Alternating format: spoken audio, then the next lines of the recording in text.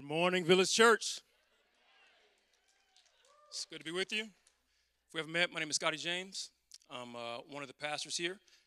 It's time to get into the Word. Oh, quick shout out. I want to say hi to Tutu, my little son, Stefan, Shay, Tay, Steph. My son, one of my sons broke his collarbone, so he's at home. So I just want to say what's up to him.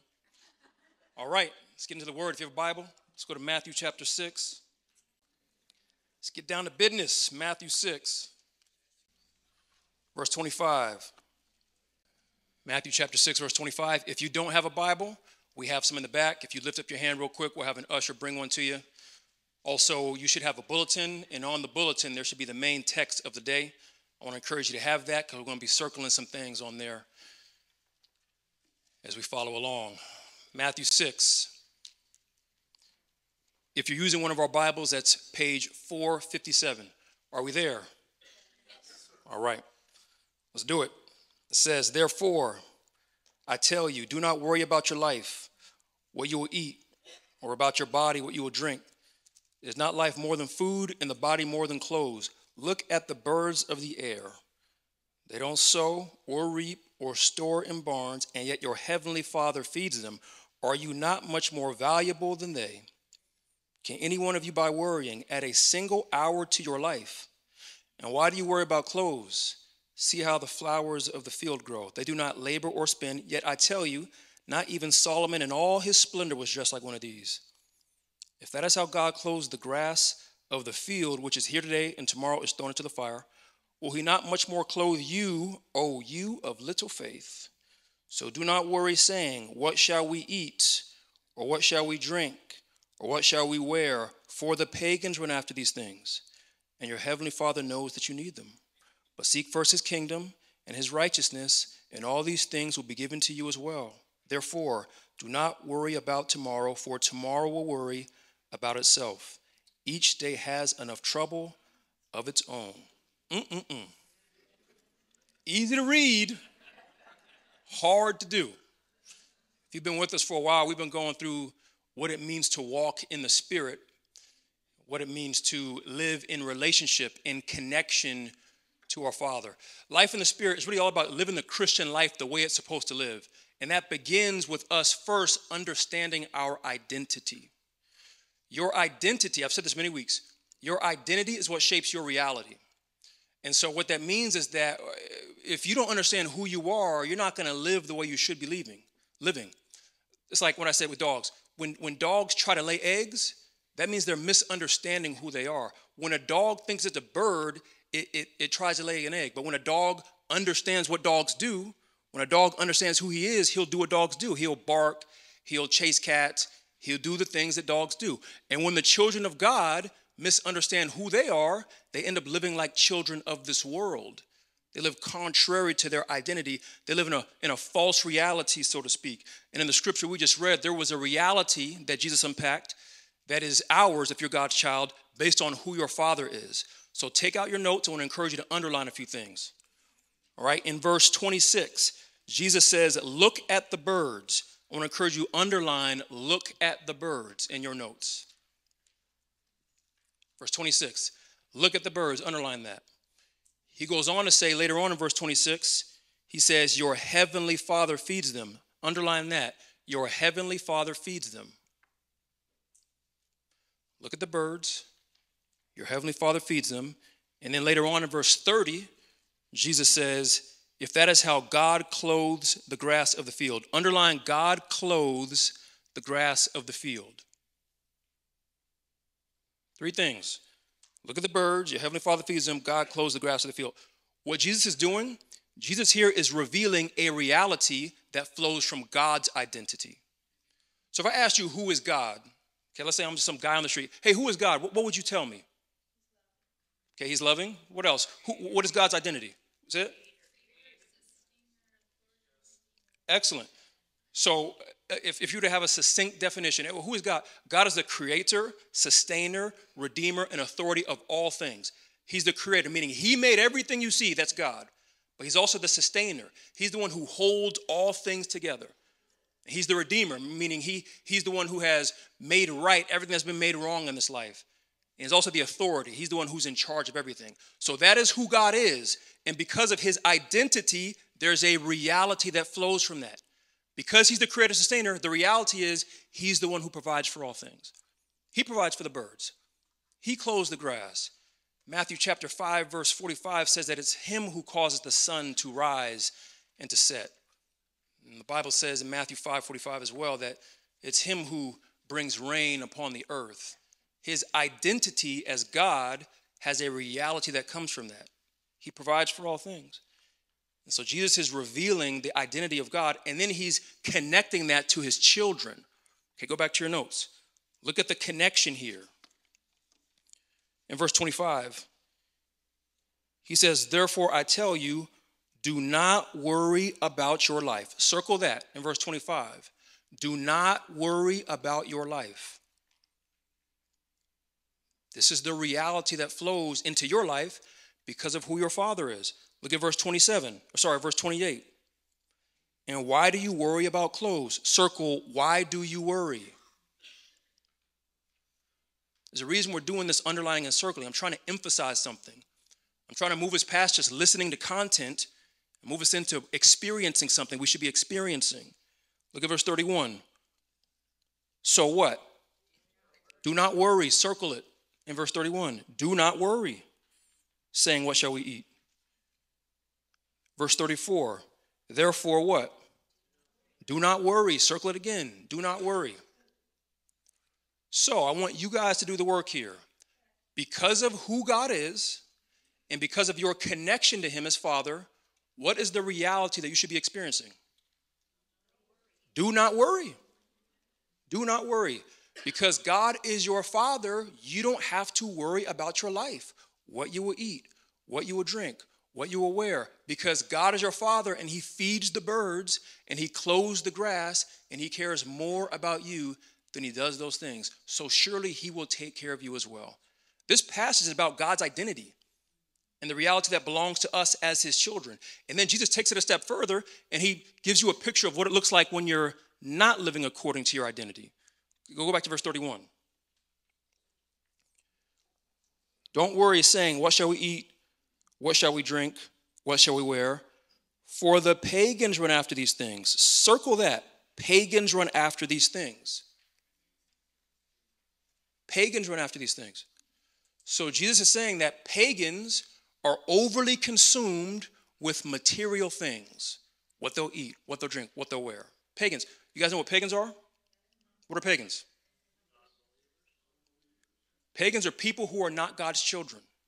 In its simplest form, that's what a pagan is. So when you live life overly consumed, overly fearful about the things of this world, what you will eat, what you will drink, what you will wear, Jesus says you're living like a pagan. That's not meant to bring judgment or condemnation or shame. I bring this to bring awareness. If you're fearful and overly consumed with material things, that's not who you are, per the scripture. It's not who you're made to be. That's not the reality that is yours because of who your Father is. And this applies to physical protection as well, not just earthly material things. Okay, flip over to Matthew chapter 10, verse 29. Or write it down, Matthew 10, 29. Page 460, if you have one of our Bibles. It says, are not 2 sparrows sold for a penny? Yet not one of them will fall to the ground outside your Father's care. And even the very hairs on your head are all numbered. So don't be afraid. You are worth more than many sparrows. Jesus is saying, look, the most insignificant of birds can't die and fall to the ground apart from God being involved or God understanding or God seeing it. And the very hairs on your head are numbered. You're much more valuable than that. You don't have to worry about your physical protection. God cares for you.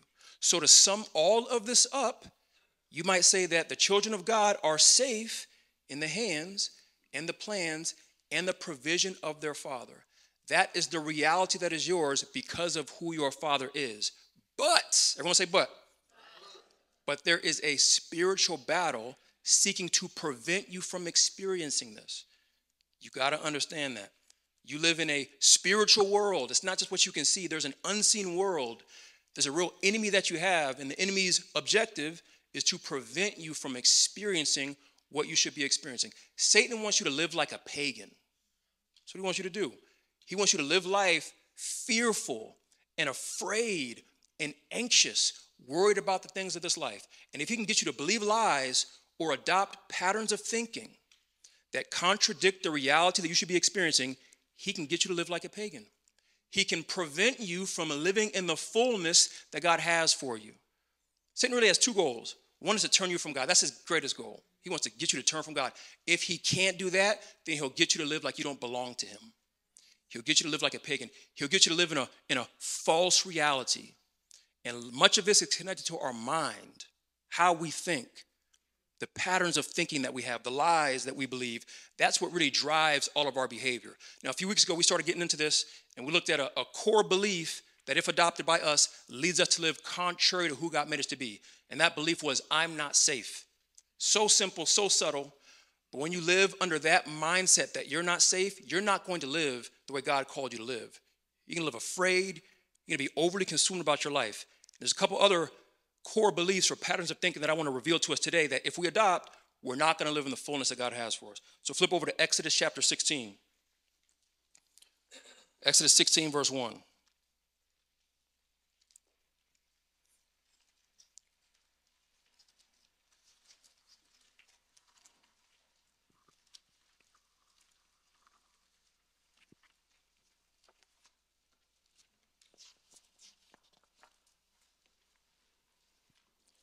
All right, Exodus 16, are we there?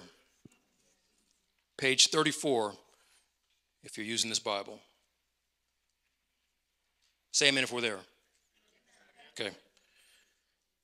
It says, the whole Israelite community set out from Elim and came to the desert of Sin, which is between Elim and Sinai, on the 15th day of the second month after they had come out of Egypt. In the desert, the whole community had grumbled against Moses and Aaron. The Israelites said to them, if only we had died by the Lord's hand in Egypt. There we sat around pots of meat and ate all the food we wanted, but you have brought us out to this desert to starve this assembly to death. All right, let's give some context here. The Israelites just came out of Egypt. They were in Egypt for 400 years as slaves to Pharaoh. And then God brought them out with great signs and wonders. These people had experienced the hand of God move in a way that no people past, present, or really future has ever witnessed. I mean, they witnessed God send plagues of frogs, plagues of boils, plagues of gnats and locusts. They witnessed God send hailstorms upon Egypt. They witnessed God turn water into blood. They witnessed God part the Red Seas. I mean, they saw the hand of God move like no one has ever seen before. And then a few days later, here they are grumbling, complaining, whining, panicking, acting like pagans, just like Jesus just said, worried about what they will eat, worried about the things of their life. What you're witnessing is an identity crisis. That's really what's going on here. They're afraid they're going to starve to death. That's what's going on in their mind. They're afraid they're going to starve to death because they don't understand who they are and who their father is. That's the deeper thing going on here. So let's see how God responds. Verse 4. Then the Lord said to Moses, I will rain down bread from heaven for you. The people are to go out each day and gather enough for that day. In this way, I will test them and see whether they will follow my instructions. On the sixth day, they are to prepare what they bring in, and that is to be twice as much as they gather on the other days. Skip ahead to verse 17. The Israelites did as they were told. Some gathered much, some little. And when they measured it by the omer, the one who gathered much did not have too much, and the one who gathered little did not have too little. Everyone had gathered just as much as they needed. Then Moses said to them, no one is to keep any of it until morning. All right, pause there. So they start complaining, and what did God do? He provided, right? He fed them. He's a good dad who fed his whiny, complainy children. We're hungry. We haven't eaten in 15 minutes. We're going to die. So God, like a good dad, feeds them. But he tells them one thing. Look, don't save any till morning. I'm going to provide fresh bread for you every day. Don't save it till the morning. Let's see how they respond. Verse 20. However, some of them paid no attention to Moses. They kept part of it till morning, but it was full of maggots and began to smell, so Moses was angry with them. Did they listen? No. Kept some overnight. Now, we could easily say, well, this happened because they lacked faith. True, they lacked faith. But I want to go deeper than just they lacked faith. If you were counseling them, how would you counsel them? Would you say, hey, just have faith next time? No, there's a deeper thought pattern going on in their minds right now that's leading them to disobey God. So I want to talk about that thought pattern, because if we don't identify it and we adopt it unknowingly by us, we're going to do the same thing they did. We're going to end up not trusting in our Father the way that they failed to trust in their Father. So there's a belief system, a thought pattern that they had adopted that was leading them to disobey God. And this was the thought pattern. Write this down. I won't have enough. Again, sounds so subtle. I won't have enough. That core belief is driving the Israelites to disobey God. I won't have enough. They don't believe that their needs are going to be met. They don't believe that God will provide for them. And so that core belief leads them to disobey God and keep some till the morning. The reality was they would have enough because God was their Father, and God always provides for his children, and he always provides for himself. But they didn't understand that. So that lack of understanding of who their Father was and who they were in him led them to live contrary to their identity. And to take it a step further, they had what's called a scarcity mentality. Talked about this a couple weeks ago. A scarcity mentality is this belief that resources that you need to live are limited and hard to come by. And so food is limited, and opportunities are limited, and relationships are limited. And when you believe that, you're going to live in fear regarding resources. You're going to live scared. You're going to live saving stuff you don't necessarily need to save. You're going to be afraid to be generous to other people, because that core belief is driving how you view the world. And the same thing happens to us. When we believe that we won't have enough to do what God wants us to do, we're going to do the same thing. This is what this looks like. I don't have enough money to obey God in this way. Or I can't do that. I won't have enough energy. Or I can't do that. I don't have enough capacity. Or we can't do that. We don't have enough people. It goes on and on and on. And all of those beliefs contradict what it means to be a child of God. If it's God's plan, you will have enough. Now, doesn't mean that you'll have enough for what you want to do, but you will absolutely have enough for what God wants you to do. So rather than a scarcity mentality, the people of God need to have what I call a kingdom mentality when it comes to resources. We need to have our mindsets regarding resources shaped by the kingdom of God. And so this is what a kingdom mentality is all about. Let's write this down. There's a few things. A kingdom mentality believes that God is the provider of all. That's the core belief of a kingdom mentality. It is God who provides for you. God is the provider of all. And so if God is the provider of all, someone with a kingdom mentality will see resources as unlimited. If God's providing it, it's unlimited because God's not broke, right? God's not on a tight budget. Do you realize that? God's not short on change. God is not limited in his resources. And so when you adopt a kingdom mentality, your approach to resources will be that. Now, doesn't mean God gives you unlimited resources. I want to keep putting that in front of us. Doesn't mean because God's a provider of all and resources are unlimited in him, doesn't mean you should be frivolous and wasteful with things. That's an immature application of that truth. But it does mean that if you are someone who sees resources as scarce, you are likely leaving God out of the equation. You are likely failing to understand that it's God who provides and that his power is abundant. So a kingdom mentality sees resources as unlimited because God's a provider of all. Here's a second piece of a kingdom mentality you should write down. God always provides for himself. Looked at this a couple weeks ago. God's a provider of all, and God always provides for himself. Meaning, if it's his plan, he's paying. Always. If it's his idea, he will fund it. Remember, the Israelites coming out of Egypt, it was God's idea. It was God's plan. And so he provided for them. He's the one who brought Moses to deliver them. He's the one who brought the power to destroy the Egyptians and the plagues. He's the one who parted the Red Sea. And now he was going to take the initiative to make sure that they were fed and that they made it to the promised land. He would see to it, but they failed to understand who their father was and the reality that should flow into their life. And so they ended up acting like pagans, worried about things that they should not be worried about. And for us, when it comes to us walking by the Spirit, we need to adopt a kingdom mentality as well, understanding that God is our provider and that God always provides for himself. He always funds his plans. Write down 2 Corinthians chapter 9, verses 7 to 8.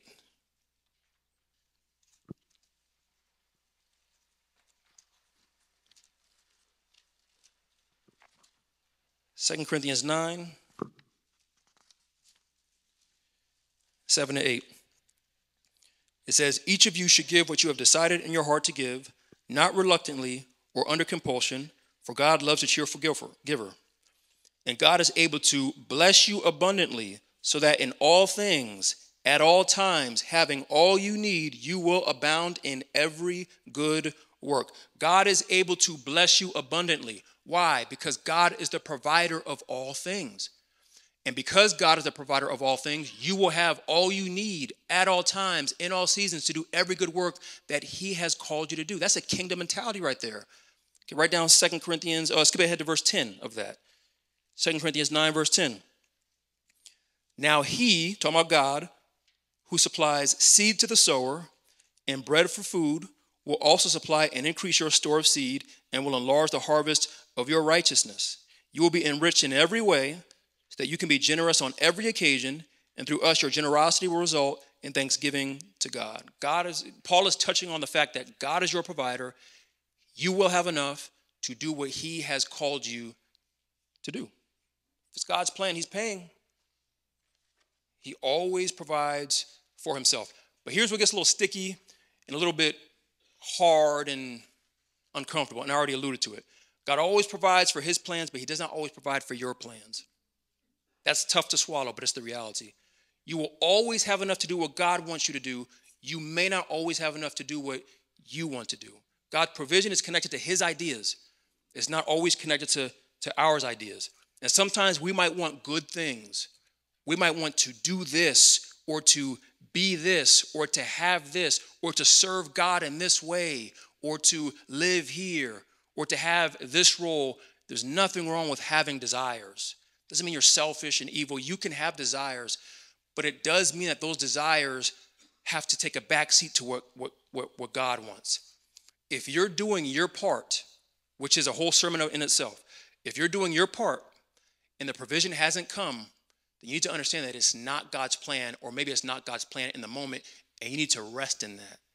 You need to surrender to that. Because if you don't, what will happen is you will start to become controlling. You will start to try to focus on God's part. You'll try to force things. You'll get yourself in tough situations because you're not resting in God's provision. You're not surrendering to his plan, and you want your plan to happen, and you're just going to make it happen by white knuckling it and just doing what you got to do. This is exactly what happened with Abraham and Sarah.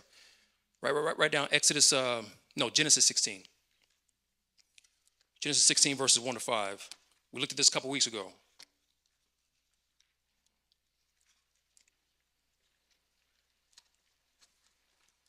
Genesis 16. It says, now Sarah, Abram's wife, had borne him no children, but she had an Egyptian slave girl named Hagar. So she said to Abram, the Lord has kept me from having children. Go sleep with my slave. Perhaps I can build a family through her. Abraham agreed to what Sarah said. And so after Abram had been living in Canaan 10 years, Sarai, his wife, took her Egyptian slave Hagar and gave her to her husband to be his wife. He slept with Hagar, and she conceived. And when she knew she was pregnant, she began to despise her mistress. Abraham and Sarah had enough to do what God wanted them to do, but they had their own agenda. God wanted them to have this child later, but they wanted that baby now. I want this baby now. And so what they did is they tried to control the situation. We're going to make up our own plan. We're going to start doing God's part. And when they're doing that, they screw everything up and they start living contrary to their identity. I want to encourage you, don't put your assumptions on God. Sometimes you have assumptions on what you need or what others need, and you put those on God, and that's just, stay away from that. Example, My child needs this for their well-being. For them to grow into who they need to be, this needs to happen, okay? Have you done your part to make it happen? Hypothetically, yes. Has it happened yet? No. Then they don't need that for God's plan. They might need it for your plan, but they don't need it for God's plan, at least not in the moment. And God's plan is better. The church should have this ministry. Look, it says in the Bible, we should be doing this, okay? Has the church hypothetically done their part? Just theoretically. Okay. Well, has God provided the resource and the people to do it? Well, no. Well, then I guess the church shouldn't be doing that right now. When you don't surrender to God's plan, what happens is you try to force stuff like Abraham and try to control stuff. And what you end up doing is you start messing stuff up. You got to rest in his provision. You got to surrender to that. So on both ends, when God leads us to do something, we've got to trust that we will have enough. But also, if it's not happening or something's not happening that we desire, we also have to be able to say, you know what? If I'm doing my part and it hasn't happened, it's either not God's plan or it's not his plan yet. I need to rest and surrender to that. Difficult, but it's life-giving. Let's go to Luke chapter 12. Let's look at another misguided belief that will lead us to live contrary to how we should be living. Luke chapter 12, verse 13. If you have one of our Bibles, it's page 491.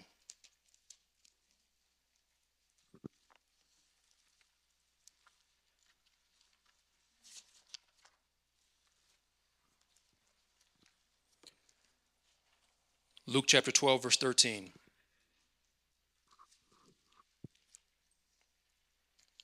Are we there? All right.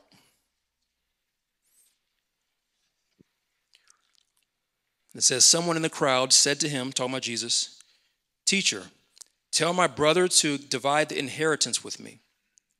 Jesus replied, "Man, who appointed you a judge and arbiter between you?" Then he said to them, "Watch out, be on your guard against all kinds of greed. Life does not consist in an abundance of possessions." And he told them this parable. The ground of a certain rich man yielded an abundant harvest. He thought to himself, "What shall I do? I have no place to store my crops." Then he said, "This is what I'll do. I'll tear down my barns and build bigger ones, and then I will store my surplus grain. And I'll say to myself, you have plenty of grain laid up for many years. Take life easy, eat and drink and be merry." But God said to him, "You fool, this very night your life will be demanded from you. Then who will get what you have prepared for yourself? This is how it will be with whoever stores up things for themselves, but is not rich towards God." Listen, we need to really take heed to this parable. I was talking to someone earlier and I said, I think this is one of the more overlooked parables in the scripture in our culture. A guy gets a bunch of crops. He makes a bunch of money off of it. And so he decides, with this money, I'm going to build bigger barns to store more of my crops, and I'll take life easy. And God condemns this behavior. God's not having it. Now, we could easily just focus on the behavior. But when you focus on behaviors and you don't get to the root of stuff, you just settle for behavior modification. You're not going to experience inward transformation. And so if you were to peel back the layers of this parable, what you'll see is a thought process, I believe. There's a thought process leading this man to behave in this way. There's a core belief that's driving him to behave in this way, and we have to be aware of it. Otherwise, we'll fall into the same category and live displeasing to God as well. So here's the thought pattern that's driving this man. Write it down. What I have is mine. That's driving his behavior. What I have is mine. That's what leads him to do what he did. Now, this is a parable, and the point of the parable isn't to unearth an earner mentality, but I think if you peeled back the layers of this sort of thinking and this sort of behavior, what you'll find is an earner mentality would lead someone to live or act like this. If you don't remember from a few weeks ago, an earner mentality approaches resources from the standpoint of what I have is earned. I have because I earned it, or I have because I worked for it, okay? In this parable, this man's ground yielded a harvest, which means he's a farmer of some sort. And the harvest was a result of his work. So he has earned resources in some way. And so he takes these resources that he's earned and he says, I'm going to build bigger barns for myself to hold more of my resources because I believe what I have is mine to spend, and it's my right to use it however I want because I earned it. And that line of thinking, per the scripture, is displeasing to God. Why? Because it left God out of the equation. This guy sees himself as the provider of his resources and himself as the one who has authority to spend it how he wants. He has an earner mentality. Instead of an earner mentality, we have to have a kingdom mentality when it comes to resources. Here's the next core belief of a kingdom mentality. This is what a kingdom mentality says regarding resources. What I have belongs to God. That's kingdom mindset. What I have, it actually doesn't belong to me. It actually belongs to God.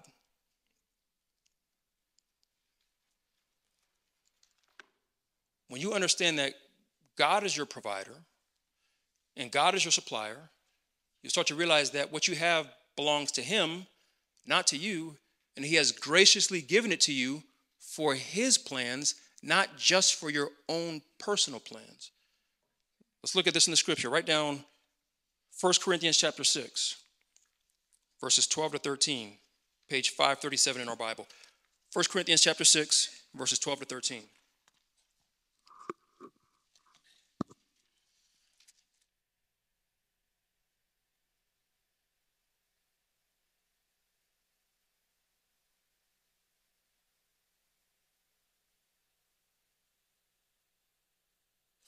1 Corinthians 6, verse 12. It says, I have the right to do anything, you say, but not everything is beneficial. I have the right to do anything, but I will not be mastered by anything. You say food for the stomach and stomach for food, but God will destroy them both. Listen, the body, however, is not meant for sexual immorality, but for the Lord, and the Lord for the body. Skip ahead to verse 19. Do you not know that your bodies are temples of the Holy Spirit who is in you, whom you have received from God? You are not your own. You were bought at a price. Therefore, honor God with your bodies. Paul's talking about how our bodies are supposed to be used, and he's using the context of sexual immorality. And he's saying, don't use your body to gratify your sinful desires. Why? Because it doesn't belong to you. It's not your body to do whatever you want with it, to act how you want, to dress however you want, to sleep with whoever you want.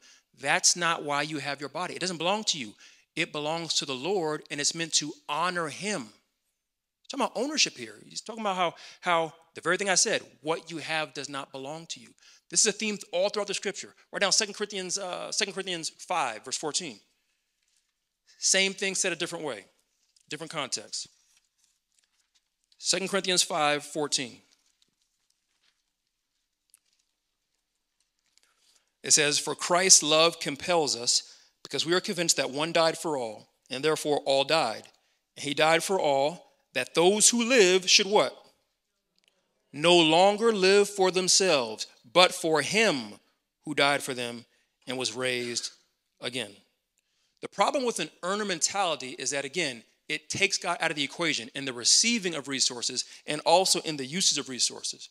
But a kingdom mentality sees God as the provider of both. It's God who provides, and it's also God who should be directing me in how I should be using these resources. In the parable, the man made no mention of God whatsoever. No acknowledgement, no consideration, no honoring, no God whatsoever, and God was displeased with that because he likes to be the center of all things, because he is in the center of all things. And for us to live according to our identity, we have to have the same mindset, that it's God who provides, and God should be the one guiding us in how we use our resources. Now, there has to have some balance here. There's two extremes to avoid. One extreme is this, that I'm supposed to live life with as minimal as possible. I'm not supposed to save any money. I'm supposed to give everything I have away because that's what holiness looks like. That's not holiness. That's misguided zeal. That's actually a works-based form of holiness. It's not what God has for us. But on the other end of the spectrum, and this is the one that's more common in our culture, it's this mentality that I've already been saying. I have the right to do whatever I want with my money as long as it's not sin. I gave my whatever percent to the church, and the rest is for me to do with whatever I want. And I'm going to earn more resources, and I'm going to pad my life with as much comfort as I possibly can. And I'm going to earn more resources and get more comfort. I'm going to earn more resources and get a bigger house. I'm going to earn more resources and get an even bigger house, an even nicer car. And that, if you notice, that's the exact mentality of the guy in this parable. Literally. What I have is mine, and I'm going to use it solely for myself. No consideration of God whatsoever. It's not pleasing to God. It's not how it should be. A kingdom mentality says, God, I've received from you as a gift, and I'm going to steward it for your glory. Please guide me. Guide me, God, in how you want me to use these resources. Now, it's not inherently sinful to improve your quality of life. What matters is, did you consult God at all? That's the bigger question. Did you bring it to God in any act of surrender whatsoever? The key is relationship. That's what God wants. He wants relationship with you. It's not about being paralyzed with every decision that you have, but it's about being in an intimate connection with your Father and having your decisions flow from that connection. God is interested in relationship, if you haven't noticed. This is what walking by the Spirit is all about. By having a connection with your Father, maintaining intimacy with him, and everything from your life flowing from that connection. And resources are the same thing. Sometimes God may be fine with you improving your quality of life. And sometimes God may have given you that surplus to bless someone else with. It's not yours. It's him. God, here it is. Take it. Use it for your glory. Now, we've been talking a lot about not living in fear, trusting in God to provide, him being our provider. All good. Here's the next question, though. Okay, what is our part in God's provision? Do we just sit back and wait for God to provide? Or do we work? But if we work, how do we know we're not trusting in ourselves? Like, what is our part in receiving God's provision? That's what we're going to start unpacking next week.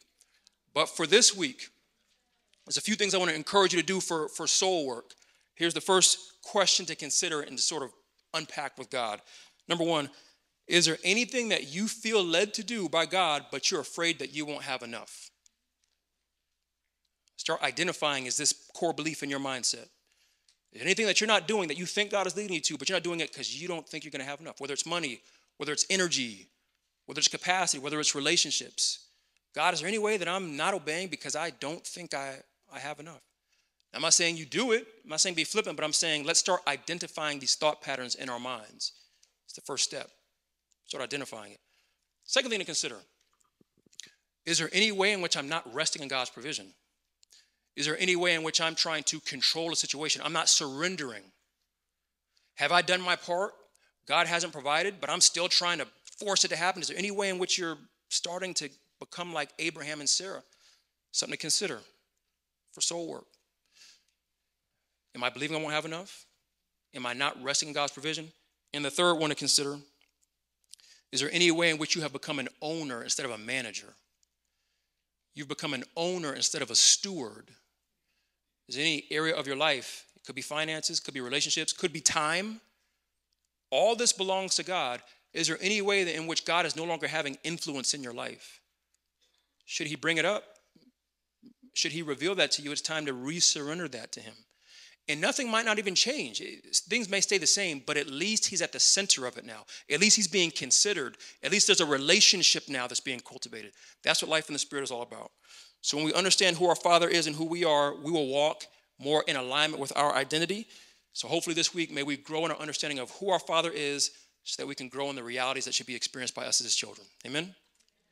Amen. Let's pray.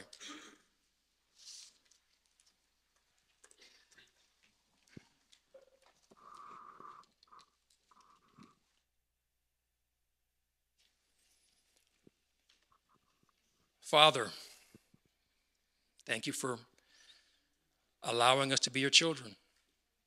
What a privilege. What a privilege. Father, we acknowledge that becoming your child only comes by grace through faith in Christ. Becoming your child does not happen by working harder or by going to church or by reciting Hail Marys, or by living in a home where we went to Catholic school or Christian school. That is not how we become your child. We become your child through surrender, through trusting in your Son, Christ, through believing that we're separated from you because of our sin, and believing that nothing can fix that. But in your love, you sent Christ to the cross to pay the debt that our sin deserved, So that if we would believe in Jesus, if we would surrender our life, cry out to him for forgiveness, you would wash our sin away. We might be reconciled back to you and become your children and learn how to live that out. Father, if there's anyone in here who is deceived, who is not your child, would you please awaken them to this? And would you please also quicken them to realize you love them. You've made provision for them to become your child. May they receive that provision through faith in Christ and express it through baptism. And for us who are your children, please let us walk in this. Help us understand who we are and who you are and the reality that should flow in our life. If there's any of us who are bogged down by fear, whether it's fear of getting hurt or fear of dying or fear of not having enough, please help us to renew our minds with the truth. You're our provider. You always provide for your stuff. We need to just be faithful. And also for any of us who have been using our stuff, our time, our whatever, as if it's ours and not yours, we repent of that. Help us to come into proper alignment to realize it's your stuff. And yes, some of it might be for us, and some of it might be for others. We just need to surrender to you and seek your guidance in all these things. We want to live like children of God. Please help us this week. It's in Christ's name we pray. Everybody say together.